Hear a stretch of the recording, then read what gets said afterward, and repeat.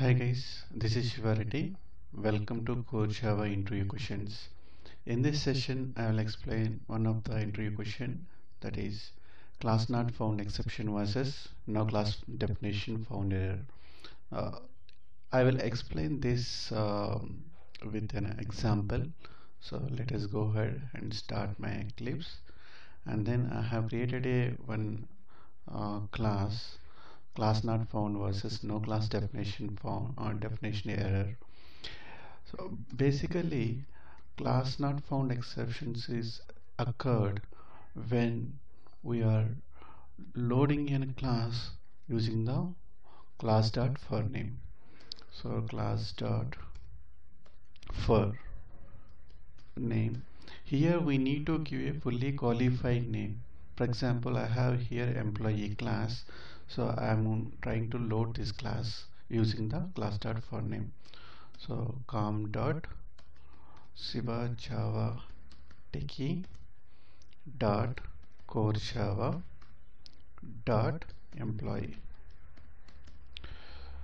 Okay, now if I implement this one, the Eclipse will give you the compile time error itself by saying unhandled exception type class not found exception. So what it's saying is, whatever the qualified name we are passing to the class dot for name method, if it is not exist, then it is automatically throws. Hence it is Java handle this one as a checked exception, so that you have to handle this one at the compile time itself. So class not found exception, and then e dot class found not found exception e exception, and then exception dot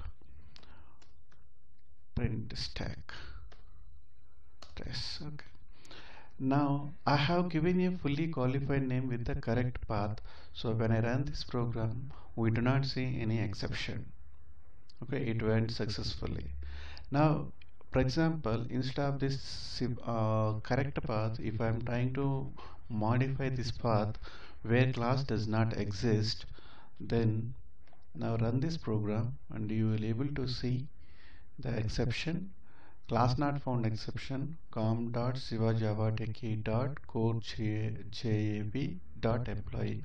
So from this example you can understand that the class not found exception occurs when we are passing a string fully qualified name for the class dot for name.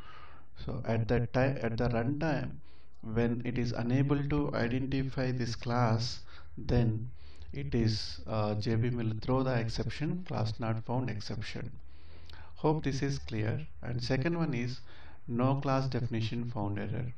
For this, I just give an example: employee equal to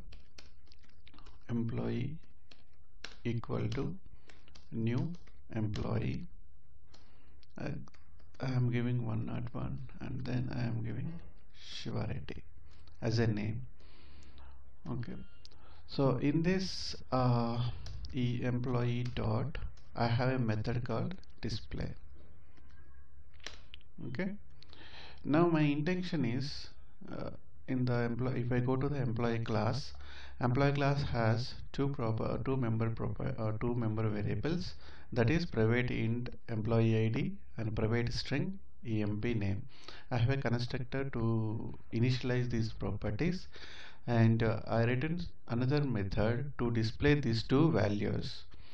Now I am going to run this program and see what happens. It is going to display employee and employee name. But now what happens when the no class found definition error occurs? I will explain. The first thing is, whenever you run this Java program through the Eclipse, what Eclipse do is, first it will create a dot class file, that is bytecode it will convert, and then using that class file the JVM will run the program. So I created this program on my workspace. I am going to the workspace where I have created these classes com.java techie. So if you see here, for each class, whatever the .java file I created here, Eclipse by default creating a class files.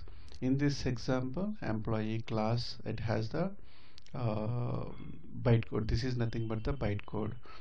Class not found definition will occur when at the time of compilation all the references are exist, but while we are executing the program, somebody actually deleted, or they might be renaming the file, or they might be adding unreferencing the files. At that time, no class definition found. For example, I am going to delete this employee.class file from here. I am deleting it. Now when I run this program, you will see no class definition. See here, exception in thread main java.lang no class definition found error.